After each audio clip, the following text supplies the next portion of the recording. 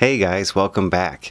Well, today's video was going to be about that oven experiment I have mentioned before in the past, but something came up with that I can't get it finished today. But so you'll see what happened in an upcoming episode.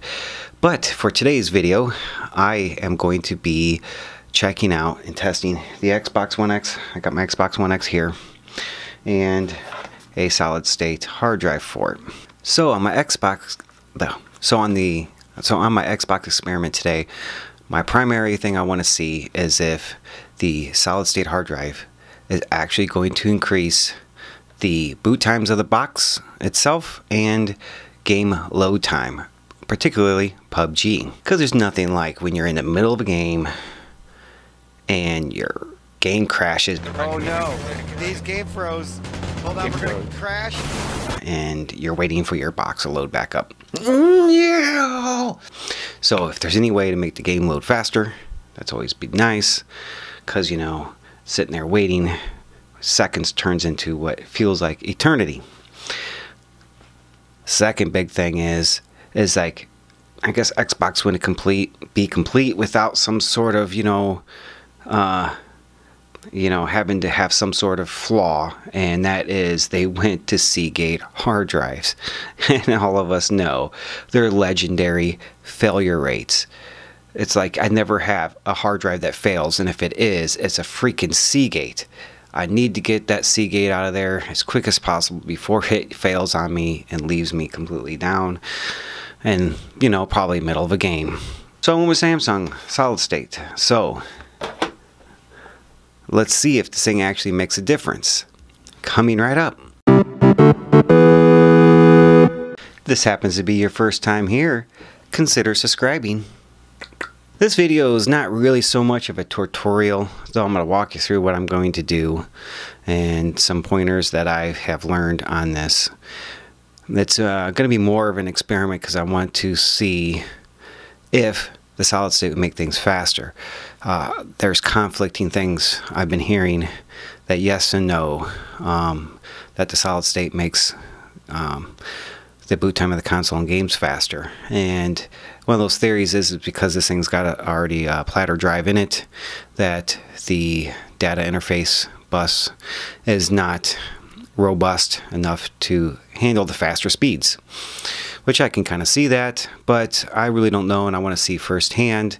And it, getting a Seagate out of there anyway is definitely going to be a plus. So there's kind of the, what do you want to call it? The right way to do it and the shortcut way to do it.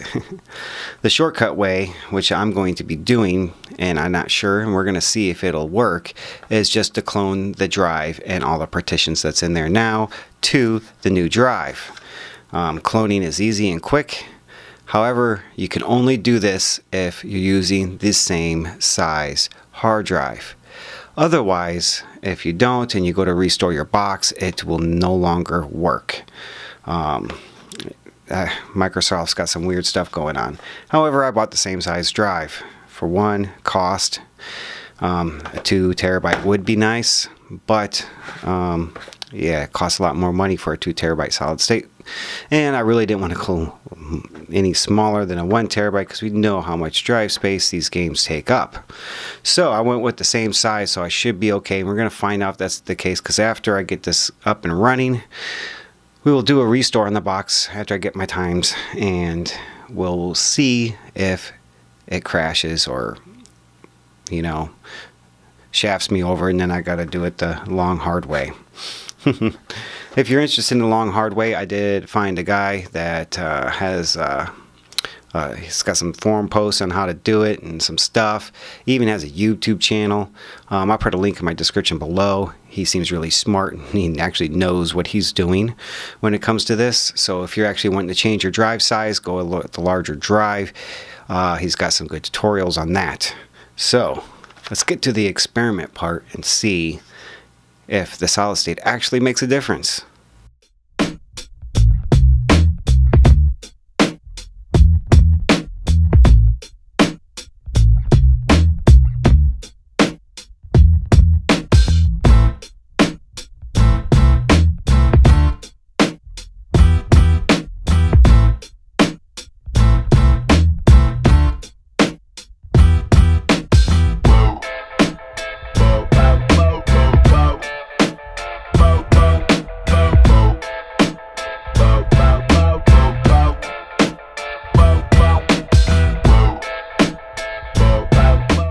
Alright, we're set up and ready to record our first power on.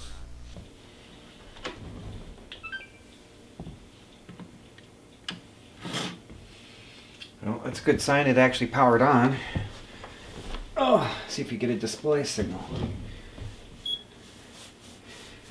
Alright, you start this Xbox. Uh-oh. Yeah!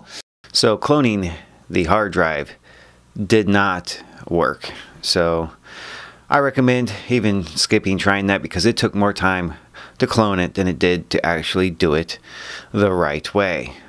And to do it the right way, there's a YouTube channel, I'll have a link down below, where this guy knows what he's doing. He's got a great video tutorial on how to prepare your hard drive. A script already made for you, so that way all you got to do is click on it, answer a few questions, and it makes all the bajillion partitions and everything, and where to get the file to reload the operating system for Xbox. He's really good. I got it my first shot, no problem. It's really easy, and it took less time to actually do it the right way than to clone it. So, that being said, let's jump into these numbers. Alright, as for the numbers, they are indeed better. We'll go with the console restart times first here. What I would do is I did 5 of them and recorded the number for each one for before and after the hard drive replacement. Before, I was averaging 69 seconds for a restart. With the new solid state hard drive, I'm averaging now 48 seconds, which is nice. Alright, now let's get the averages for the game. There's one thing I did notice is that the game took a little bit longer to boot after a restart than it did restarting it, or closing the game out and restarting it each time. It was always a little bit quicker, so they must hold something like that and some sort of cache or something. So I'm going with fresh boot times for the game for PUBG. Fresh boot up times for the game after a restart before was averaging 40 seconds. After the solid state hard drive upgrade, it was averaging 29 seconds. So a particularly good increase there. And there is one thing I noticed playing last night on the game is that I was consistently, there we go. Consistently, I was, when I load up into Tutorial Island, I was the first person running around for quite some time. It was kind of cool to see just the whole group of everyone not doing nothing. So this would definitely be nice if, you know, getting the game crash and having to restart it and get back in, maybe having a better chance of surviving that ordeal. Alrighty guys, I hope you enjoyed the experiment today. I know I sure did have a lot of fun taking that thing apart, playing with the hard drive, seeing the new, better improvements on the speed. Don't forget to like, don't forget to subscribe, and I will see you guys on the next video.